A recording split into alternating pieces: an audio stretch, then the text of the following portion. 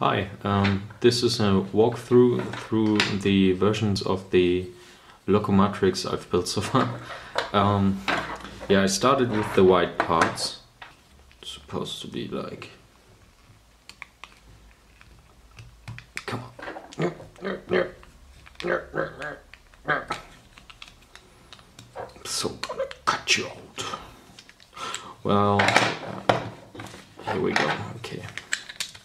This goes like this, and fighting with multi-dimensions here. And finally, this gear was fixed to the motor. Oops.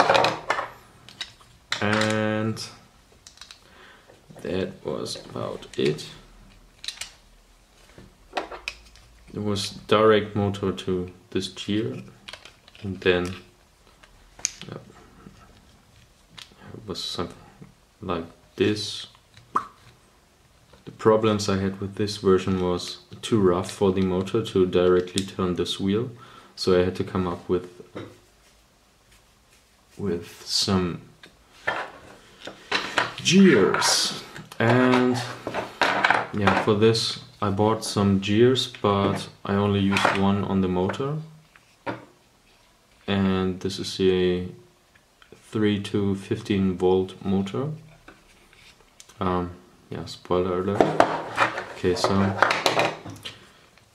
next iteration was to have, this is, the white wheel is the same like this one.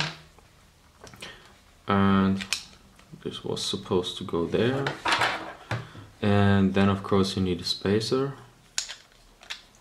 and the motor would go here with the gear fitting to this one. So yeah, it's a very fast motor, so this works well.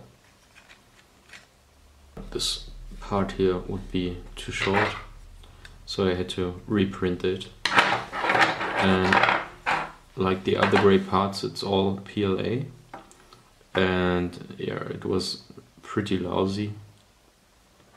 Well, this came out okay. It was printed on the printer board simple, like this, and I had some massive warping.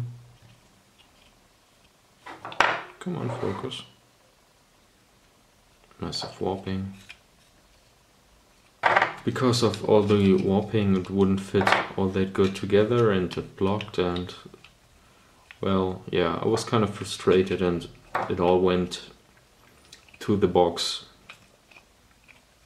So yeah, up until yesterday or the day before, it all changed. I reprinted the files. I had to redesign them. I filed it down, put some sandpaper on it, and then used some acetone to melt the ABS to get it smooth, and it works quite well. The motor is still kind of overheating, I think, but it gets hot. But yeah, it takes about 500 milliamps of power. Okay. Let's see what's in there. Oh, crap. Okay. So, what do we have here? This is a spacer, washing. What's this? A washer? A disc? Okay. Also spacers. Yeah. Okay, this is quite clear. So, new part.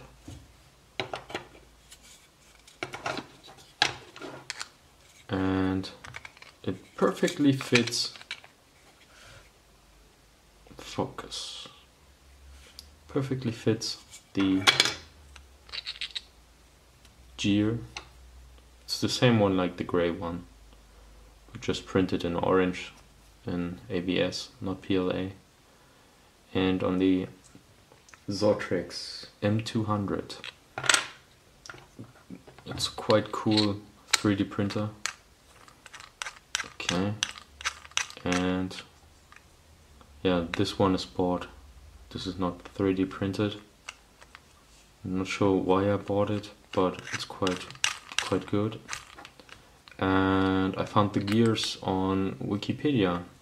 Okay, let's make some noise.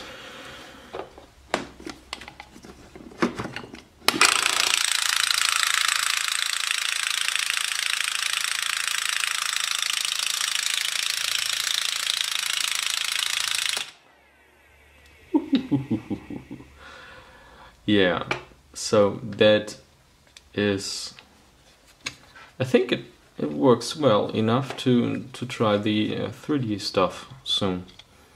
But I have to make some software adjustments, and I need some way to find out when it's hitting the side. So whenever I got a pulse, I can say, okay, this is one turn, measure the time getting back, and so I can correlate the position to the clicking and can say, okay, let's animate this. And yeah.